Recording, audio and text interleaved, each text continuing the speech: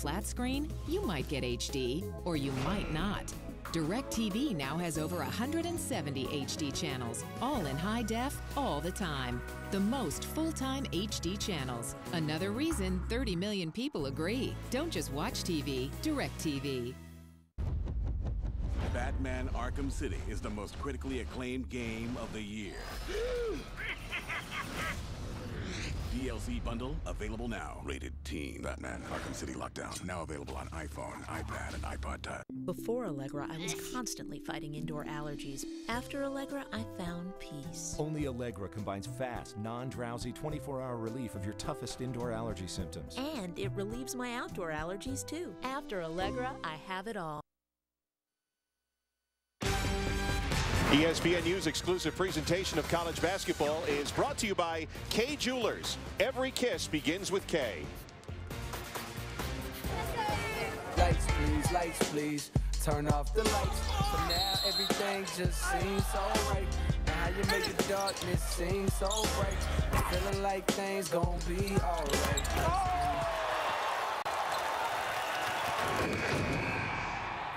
Welcome back to the Ramada All-College Classic, part of Holiday Hoops, presented by K Jewelers. We're in Oklahoma City, and the Sooners of Oklahoma, 3-point lead over Houston as we get set for the start of the second half. Welcome back courtside with Doug Gottlieb. I'm Mark Kestisher, and Oklahoma on perimeter shooting and pretty good rebounding also with this 3-point lead. Actually, both teams are shooting a three pretty well. 10 combined threes from both teams, and Stephen Pledger, who came in 4th in the country in three-point shooting, left nothing to disappoint. 3 of 4 from 3. And when you get a shooter like that in rhythm, doesn't matter where it is on the floor, he shows the ability to have great arch, great extension. And then Kirk Van Slyke, who the Houston coaches said, we want to see him be more physical, rebound better, drive better. You know what? This is his game. He's a catch and shoot big guy. He hit a couple threes. He hit that 1-2 point shot, and he's really helped allow the Cougs to hang around, as have turnovers at times here late for Oklahoma. Yeah, you see the 15 bench points for Houston. Kirk Van Slyke with 8 of those 15. Stephen Pledger, 3 of those 5 Oklahoma three-pointers. He's got 13 points at the half, and Stephen Pledger also with 7 rebounds, which we are told ties his career high in the first half alone. So great first half for Stephen Pledger, but it'll be the Houston Cougars to have possession opening the second half. Oklahoma's won 7 of its first 8. Going for a 4-game win streak. Houston opened 3-0 to start the season. They have lost 4 of 5, though the 4 losses by just 7 points, including a couple of heartbreakers. 1-point defeat. 2-point jumper goes down for Thibodeau. When you watch tape sometimes, you want to watch, a lot of people get caught up in the big parts of the game. I actually like watching first plays of halves. First couple series of plays of halves, because you find out what the coach told the team as a point of emphasis. It's obvious Houston, they go to their Cowboy screen down look, and they wanted to get a little two-side ball screen action, getting Thibodeau off of that jump shot. And Thibodeau gets nailed on that foul. That'll be his first. As the game plan on the other side for Lon Kruger, trying to feed Fitzgerald down low and get that post working.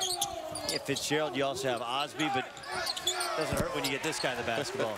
Stephen Pledger, 6 of 7 from the field, including 3 threes so far, and we told you about those 7 rebounds.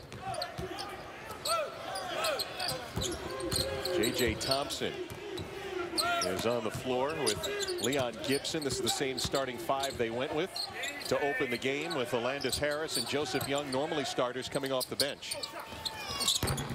And knocking down the baseline jumper is Gibson. And they've done a great job of taking Oklahoma out of their pressure defense, and they're able to get in their offensive sets and work that ball screen action. Osby got by Thomas. Thomas got a late hand in there, and here come the Cougars. Chance for the lead. Three-pointer up and in. J.J. Thompson giving Houston the lead. Interesting that Lon Kruger's letting them play through it. Offensively, they're fine, but they're not able to take Houston out of anything they want. Their pressure defense was far better to start the game with the same lineups on both sides, and Houston just exudes confidence. They've taken the best punch Oklahoma has, and they're still standing. And in and out. Houston with a chance to build on this lead. Simmons with a head of steam. 2 steps in the lane and a basket. We'll see if Lon Kruger lets him continue to play through it. And Simmons created the last 3. And a jump shot in the corner for J.J. Thompson. Now he creates for himself. 9-2 run to open the second half. Terrible shot. And the loose ball on the floor. Osby got the last hand in. And now they'll say tied possession. It's going to stay with Oklahoma. Well, here's that transition for Houston.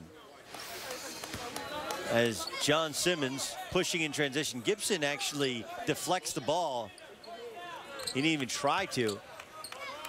And then Simmons himself all the way to the goal. He has that big, long step he likes.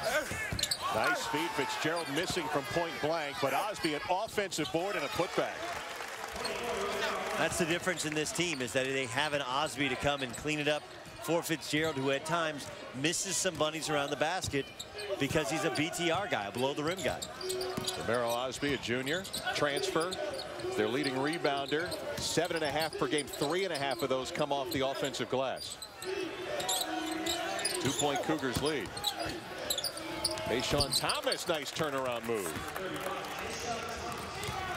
At Killeen, Texas, just north of Austin. Houston's had 5 offensive possessions. They've gotten 5 good shots. Impressive start to the second half for the Cougars, and a foul on Simmons. That'll be his first. Osby's a pretty good defender. Tayshaun Thomas doesn't really have an angle, but he takes his time, comes back to his strong right hand. Now you see why he was a widely regarded top 100 ESPNU recruit. The ability to go over that left shoulder with a nice little jump hook. Alabama, Memphis, Cal, Temple, all the schools that were interested in his services.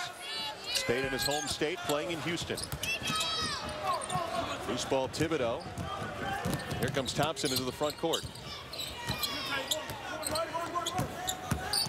Been a Cougars half so far. Great no-look. Gibson, though, missing. A little too far under that rim. But a great no-look feed from J.J. Thompson. And Thompson is so upset with Gibson, rightfully so. Leon Gibson, in your hands, big fella. Big fella. As a former point guard, that's an assist killer, isn't it? What do you call that? Oh, you just look at the guy. You just look at him. You owe me. You owe me. Look at Alvin Brooks saying, come on. Take a dribble, take a big step, dunk the basketball. On his way out as Alandis Harris is in. Here's Simmons off the feet, fouled, and score the bucket. Tremendous inbounds play. Both teams actually have scored off their past 2 inbounds plays. As the set takes you to one side, looking for the shooter in the corner. Then it takes you looking for Thomas underneath, and Simmons comes streaking down the lane, a wide open lane. Tyler Neal the foul, his second. 3-point play for Jonathan Simmons. And the Cougars lead up to 7. They were down 3 at halftime. First 4 minutes of the second half.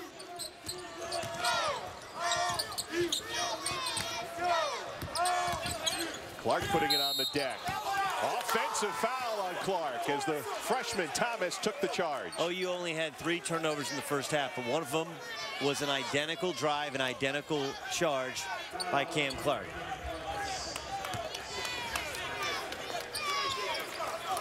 Second foul on Cam Clark. And now Lon Kruger is in the timeout zone, so he doesn't have to call one. But boy, this run, I mean, it's like a completely different basketball game. Say when we were about, what, 2.5 minutes into the half, there was a question whether or not he should take the timeout or let his team play through it. Harris missed. Thibodeau gets the loose ball, and the putback by Tayshaun Thomas. Been everywhere that Houston's needed him so far in the second half. And Oklahoma was very lucky that Alandis Harris missed that little turnaround drop step, but there's no fighting them on the boards.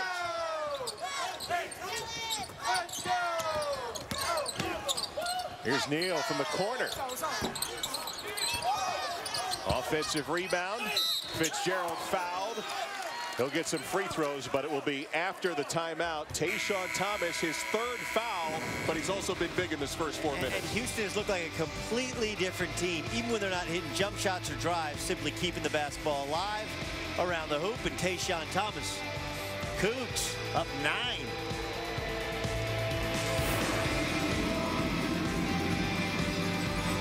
Bucknell, Syracuse at 7, and College of Charleston, Louisville at 9. Tuesday on ESPNU.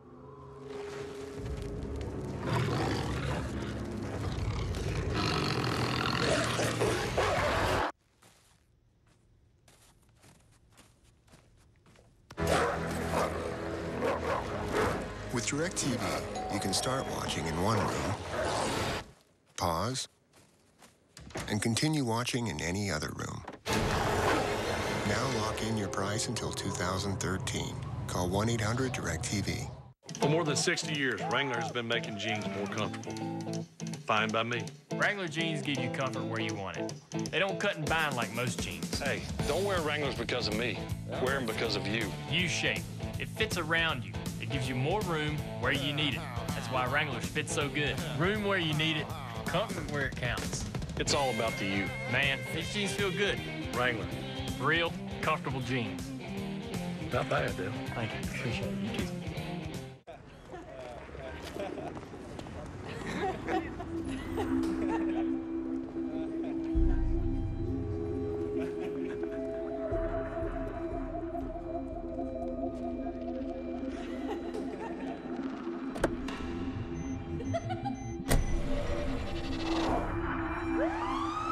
They'll see you before you see them. Cops are cracking down on drinking and driving.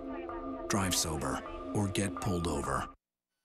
You're watching ESPN's Holiday Hoops, presented by Kay Jewelers.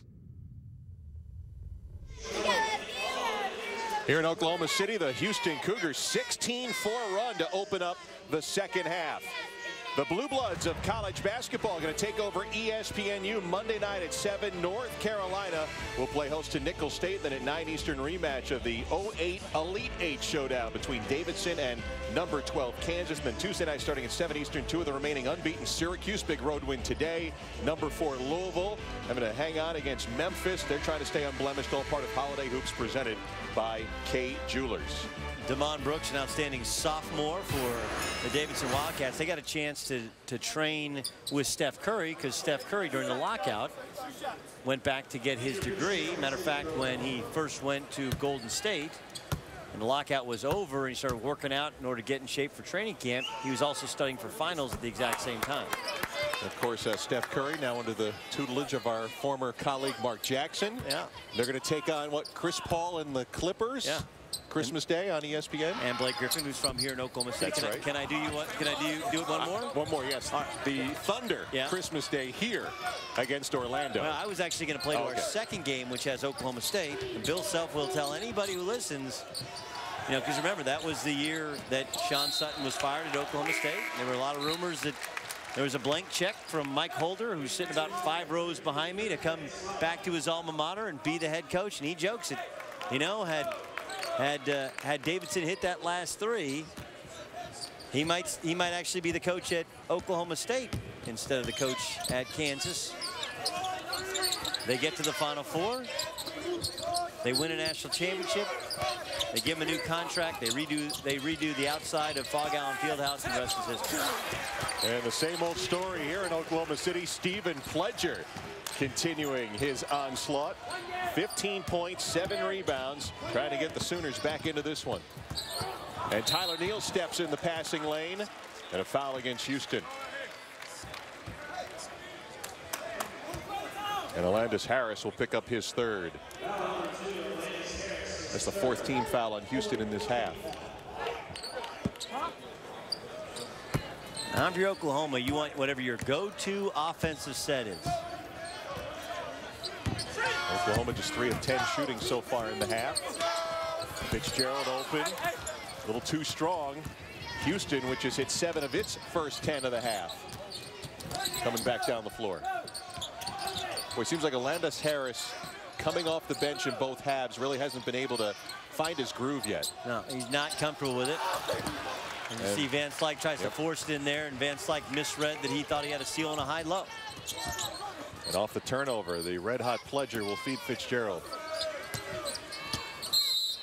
Backing down and a push. Wow. Is that on Harris or on Van Slyke?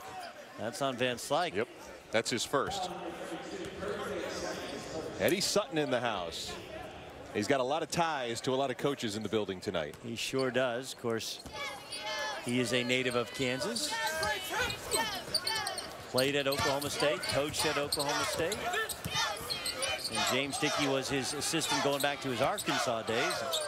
James Dickey grew up in Arkansas, went to Central Arkansas. Became the head coach at Texas Tech after they were at Kentucky together. Had a great run there.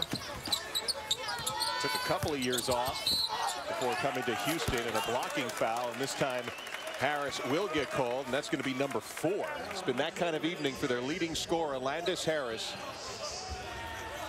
16 points a game, and with 13:27 to go in regulation, we'll have to head to the bench.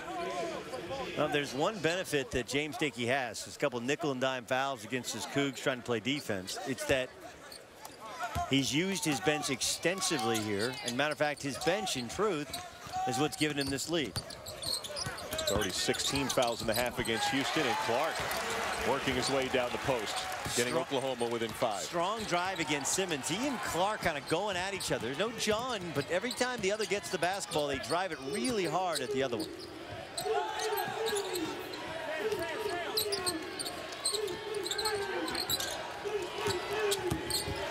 Simmons will try the 3 up top. Now some one and dones for Houston.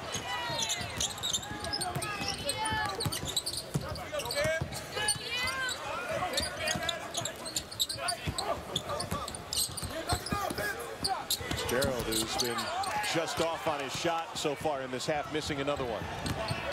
Thibodeau, the alley. And not able to finish it was Jonathan Simmons. Here's a 2-on-1.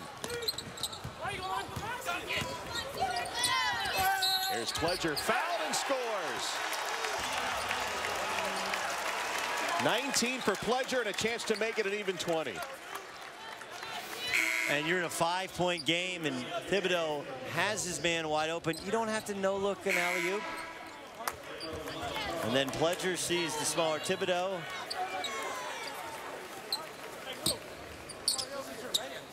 I don't think that's a foul. I think it's called verticality. They've called several of those at both ends, and I disagree with them. Pledger smartly pump fakes, goes underneath the defender to draw the foul.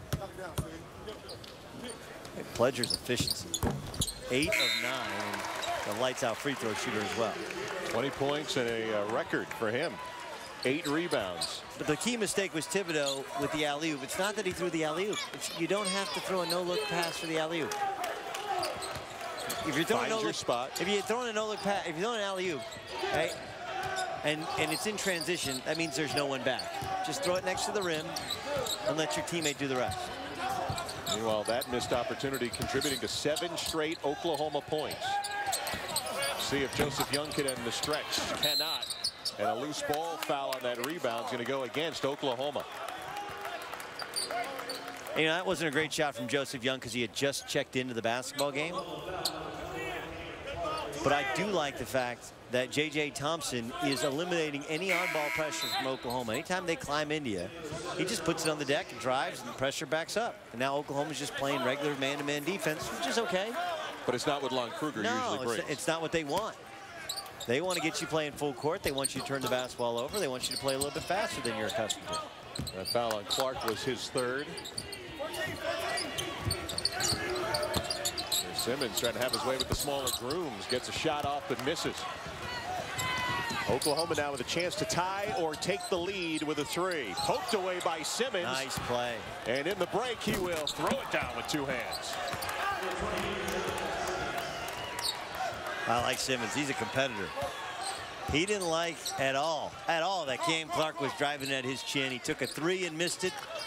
Then had a pull-up jump shot on Blair. Probably should have stuck with his right hand. Pokes it away, and that's been Blair's problem during his time at Oklahoma. Turnover prone. And that's going to be a 3-shot foul on the Joseph Young foul. So we're going to have 3 free throws, but after the timeout. Houston keeps hanging around with outstanding defense from John Simmons. Cougs up 4.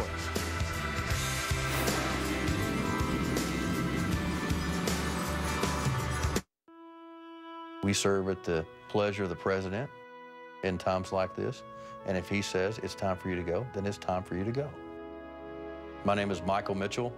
I have the privilege of being a major in the Oklahoma Army National Guard. My name's Jay Mitchell. I've also had the privilege of serving as a Chief Warrant Officer in the Oklahoma National Guard. I got told on the 28th of August, I'm being deployed. Come to find out, we both landed on the same forward operating base, literally 30 yards apart from each other. Jay brought over the Chickasaw flag, and we actually flew the flag in Iraq. It was a sense of pride to have the flag with me. But you could look at it and knew where you came from. It's almost like a comfort zone, you know. You knew you're from the unconquered, unconquerable tribe. I think the term brothers in arms finds a new meaning in my heart with having Jay so close to me in Iraq. We do have something that we did together that you can never take away. I don't want to get up. I don't want to go to work. I hate mornings. Great, I have 20 minutes. No time for coffee. Hello, my friend. Can't get it together in the morning? Try 5-Hour Energy. It's simple, effective, and unlike coffee, it's ready right now. No waiting, no hassle. Let's do this. 5-Hour Energy, the no wait, no hassle way to a great morning.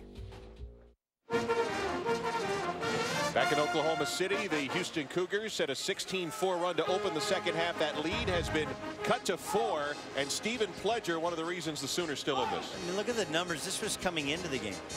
And then you add into the fact that, you know, he's 8 of 9 from the floor in this game, 3 of 4 from the free throw line, 20 points plus, as you pointed out, 8 rebounds. He had 7 at the break, which tied a career high. Stephen Pledger is expanding his game, but the strength of his game is that jump shot. And as you saw, number 4 in the Big 12 at 57.7. I mean, he's been dangerous over the years, but he's been streaky. If he can be consistent like he's been so far this year, it's going to be huge for Longford. Well, they're getting better point guard play. And remember, they're all going to kind of need to collectively gather together and give more offense, because Calvin Newell Jr., the sophomore from Philly, 6'1" kind of combo guard, who's coming off the bench but was averaging 13 a game. He left the program. Like the officials are, sorry about that. They're going to confer here, because before the break, the ref put up the 3 fingers for a foul. Call. They called it a non-shooting foul, but now it'll be 1-1 because Houston's over the limit. Okay, that's the right call. It wasn't. Pledger was passing the ball, and that was the right call. They mistakenly believed that he was going for 3. They didn't even have to go to the monitor. They did the smart thing, which was they just gathered together. Was he going up? I know he's missed one, but fouling him, there's no such thing as a 1-on-1. It feels like 2 shots. He's going to make them both. 21 points now for the Sooners junior from Chesapeake, Virginia. Of course, that was a point of strength going back to Jeff Capel, who came from VCU. Good matchup here, and a steal by Carl Blair Jr. Finds the cutting. Grooms, who's fouled, and he'll get 2 shots. And just when I said J.J. Thompson played so well against pressure, here Blair, he ripped him once, then he rips it again. Second foul on J.J. Thompson. We're going to see a lot of Oklahoma free throws here the last 11 minutes of this game. And Grooms knocks down the first. Marion Thibodeau will come back into the Houston lineup, and J.J. Thompson will sit down. I'm sure Coach saw the same thing you saw. It can't happen. Can't happen in a close game. Can't lose the ball, and essentially he lost it twice. And if there's a question as to why Jeff Capel was relieved of his duties by Joe Castiglione just really 2 years from being the #1 team in the country, Blake Griffin suffers an injury against Texas, and they never truly recovered as they were beaten in the NCAA tournament by eventual champion North Carolina. This all-college class is a perfect example why. There was no buzz to the program. Fair or unfair, they had the #1 recruiting class in the country, Tommy Mason Griffin and Tiny Gallen. Neither lived up to their expectations as people or as players. An NCAA investigation towards a former assistant coach. And then last year's season was just was awful. No one went to Lloyd Noble, and there's no buzz about Oklahoma's program. And Lon Kruger has done a very good job early on of kind of reinvigorating some energy into the program. Oklahoma's always struggled to draw, even when Kelvin Sampson really had a role, and they won back-to-back-to-back Big 12 tournament championships. But nothing like we saw last year, as both Oklahoma and Oklahoma State struggle to contend with the Thunder, which have taken over Oklahoma City. That off-ball foul, Tyler Neal, was his third. Here's Van Slyke, little jump hook. Van Slyke gets it back and has it blocked out by Honore. Got a new shot clock here. Here's Young driving into 4 defenders and scores. Young drove. Joseph Young he drives. He sees Van Slyke, and he saw that Van Slyke couldn't finish the last time, and he thought, you know what, I'm gonna let the sucker fly myself. Simmons the deflection this time. First life we've seen from Houston since that first media timeout of the second half.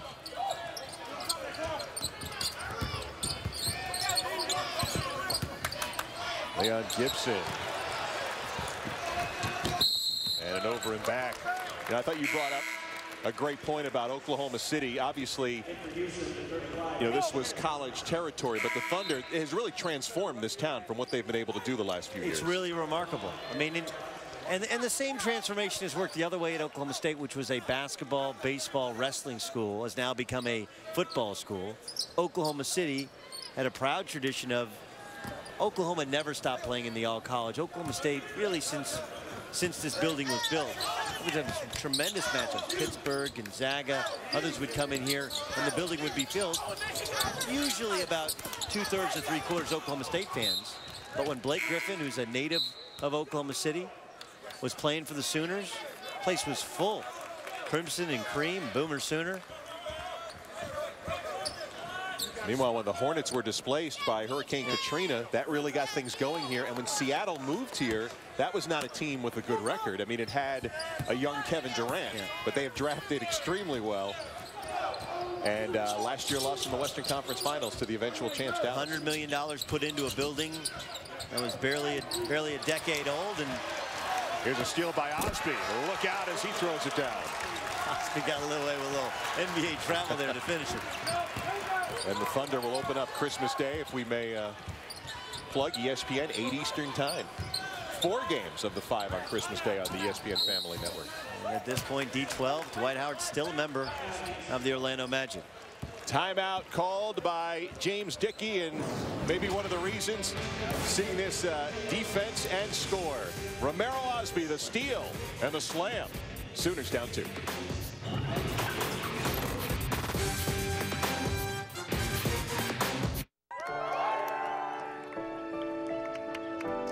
Thank you. For what? When things were tough, you kept believing in me. You helped make this happen. Thank you. Behind every open heart is a story. Tell yours with my open heart collection at Kay Jewelers, the #1 jewelry store in America. There are millions of reasons to give one, but the message is always the same. Keep your heart open, and love will always find its way in. You did it, Daddy. We did it. Every kiss begins with Kay. It's been a roller coaster. I mean, I found out that I had cancer 3 weeks before I was supposed to be leaving for college. I mean, it was a struggle with my health a little bit last semester. Anything that I go through from now on is nothing compared to what I went through a year ago. So I want to be an amazing person, amazing softball, and I just want to leave everything out on the field.